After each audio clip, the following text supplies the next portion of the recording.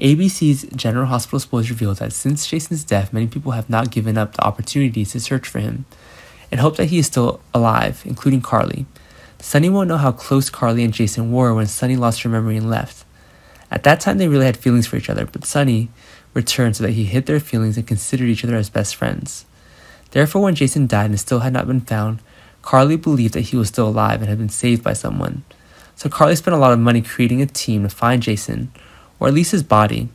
She didn't want to miss any opportunities even if the chances of survival were extremely low. At least Carly wanted to see Jason's body so she could believe he was really dead. Carly's love for Jason is so much. This is something Sunny will never know for the rest of her life. Even now, Drew has feelings for Carly, and they will not know this. Is Jason still alive? Why wasn't his body found, and what will happen? Meanwhile, the search for Jason has gone on for so long that the police have decided that Jason is dead, and the funeral will take place.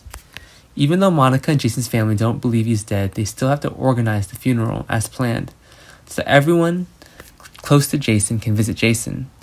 It's already been half a year since the explosion happened, although it's highly likely that Jason's body can't be found because it has blown up is also possible. Everyone tried to think that he was still alive, even though it was the fantasy and faintest hope that he was still alive and in place for all half a year. Now is the time to end this search. But in the heart of the family, Jason and Carly both believe that he's still alive and continue to search for him.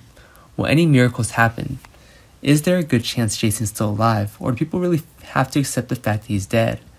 However, miracles do happen, and Carly's not given up the opportunity to find Jason, and really was not wasted.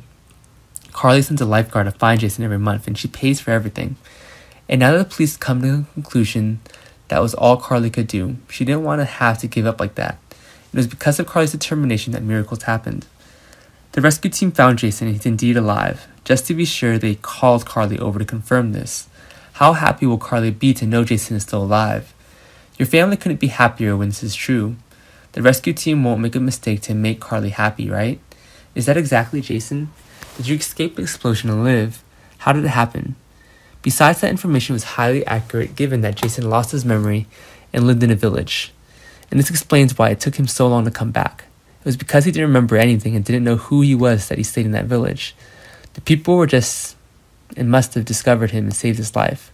Jason is extremely grateful to everyone and gradually gets used to the life there when he loses his memory. Did Carly's appearance make Jason remember everything? Perhaps the explosion was so big that Jason panicked and lost his memory. What is the truth? Will Carly come and confirm everything is true, and how will things turn out?